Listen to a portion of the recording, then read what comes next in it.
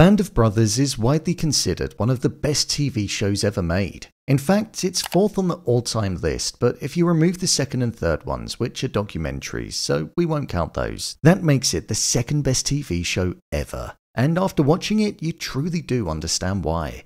With only 10 episodes, released over 20 years ago, this show is firmly cemented at the top, and it will most likely always be up there. Focusing on Easy Company within the US Army 101st Airborne Division. This first episode was focused on their training, which started 2 years prior to their first mission when they dropped in Normandy. Touching on 7 different dates in this episode over the course of those 2 years, this is the first of the 10 episode breakdowns that I'm going to be releasing on the channel, which will be focused on Band of Brothers. So I won't hold back any longer. Let's jump into the first episode of the incredible show, which is Band of Brothers. Just to let you know, this video will contain spoilers from the show.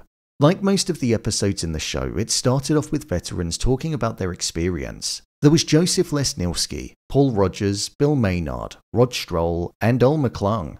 These moments in the show are often some of the more emotional moments because for a brief few minutes out of the 1-hour journey that we go on, we get a real insight into what was going on through the words of the people that truly lived through it. It also acts as a reminder that what we're about to watch actually happened in reality, and how real human beings managed to survive the terror, nightmare, and life and death situations that they were in. The real heroes get shown on screen here.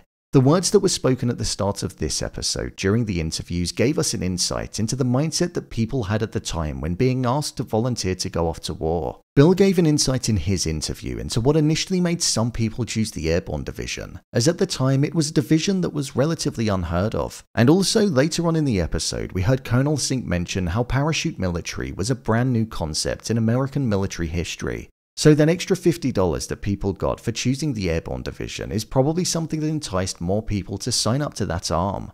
We even heard from Rod that some people who were considered 4F that volunteered ended things for themselves in the small town that they came from because they couldn't go. 4F is where a person is considered physically, psychologically, or morally unfit for military duty. We also heard Earl McClung say how they didn't do what they did for medals or recognition, but they just did it because that's what had to be done, showing the duty that some men felt in the situation when they were called upon. Obviously, at this point in the show, we didn't know what they specifically went through, but as I said, these interviews showed us the true heroes, gave them a voice, and allowed us to hear directly from them. It's not often you see something like this in a show, more specifically in a dramatic piece, but both the interviews and the drama work so well together, and they each hold complementary value and allow each section to hit with more impact. June the 4th, 1944. The first part of the episode that we saw was set in Upper Tree, England, and it's actually where the episode ends as well, despite kicking us back 2 years. All we really saw in this moment was the group getting ready to go on their mission and preparing for their first jump. However, it was called off due to weather conditions. It was too rainy and foggy where they needed to land, which was in Normandy. So the men were put on a 24-hour stand down.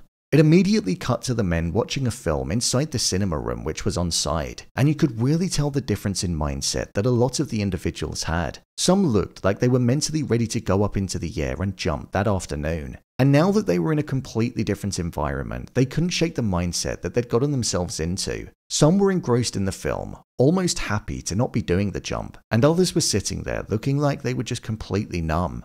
It really made you realize how different circumstances can change outcomes, and how all of those men were supposed to be landing in France at that point, but instead they were sitting around watching a film. Men would have died that night had it not been cancelled, but instead they got to live another day, and maybe some other men died instead that wouldn't have done. So it showed how small decisions make a big difference and alter not only the mindset of the paratroopers, but also the fact if they live or die.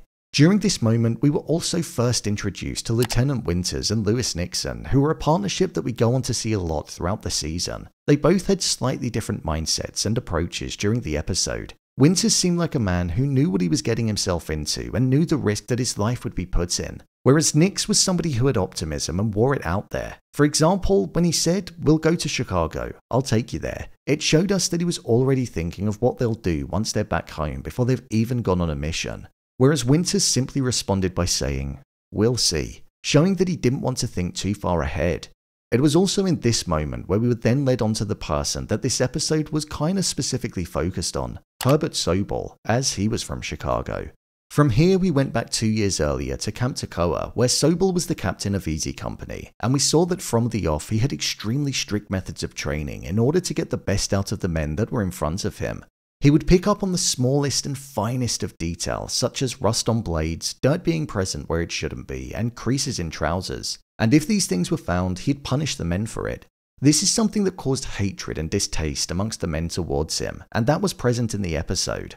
This is something that was also the case in real life too. Herbert Sobel caused divided opinions amongst the men that he trained. Like in the episode, he was strict, a disciplinarian, and it caused men not to respect him, something which is vital in the military and ultimately contributed to what we saw later on in the episode where he was reassigned to command the Airborne School in Chiltern Foliad. However, despite that, Sobel is praised and credited with being the person who made Easy Company tough, and Richard Winters even said that Easy Company's discipline and teamwork began with Captain Sobel at Camp Toccoa.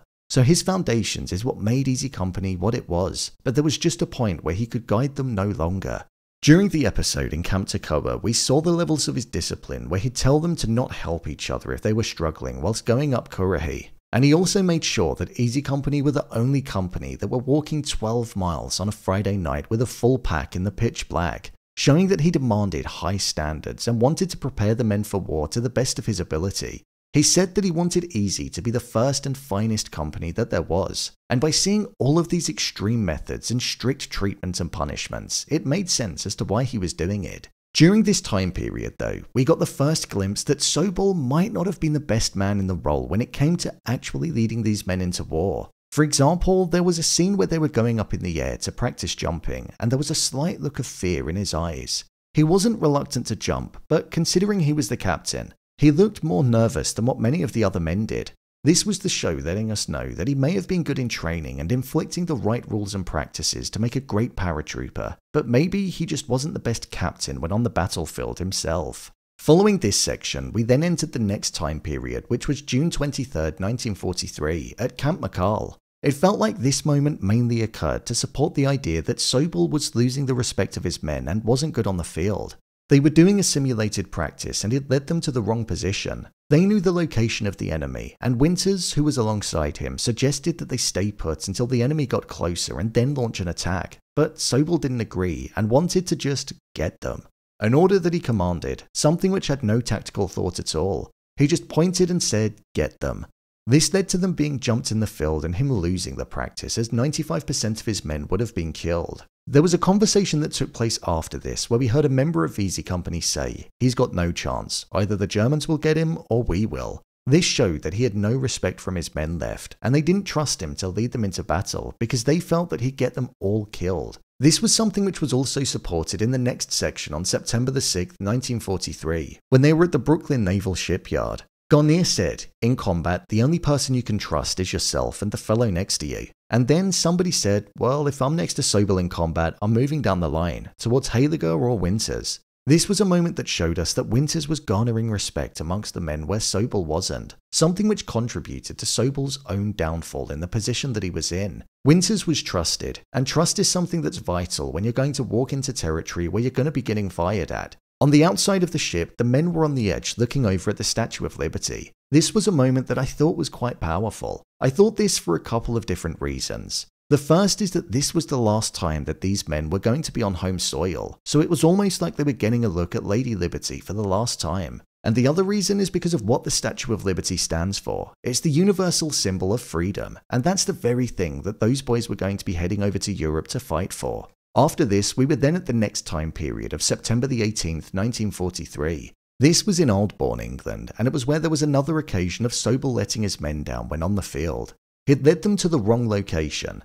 This was a mission where different teams needed to meet up for a synchronized plan where they'd capture somebody. However, Sobel led them to the wrong field, which meant that they were behind schedule. It was Winters who arrived at the location on time, showed initiative, improvised on the plan at the T-junction, and captured the person who was part of the training exercise. This was all done, and then Sobel arrived late and looked a bit like a fool. His men were mocking him, and he was also made to look a fool because he cut a fence which caused cows to go loose, showing that he wasn't competent enough to carry on in his position. But it was when Sobel punished Winters for not carrying out one of his duties, which felt like it was only really done because there was a disliking between them, rather than Winters not doing the task, where Winters then decided that he wanted to appeal it with a trial by court-martial, something which caused a distraction amongst the company.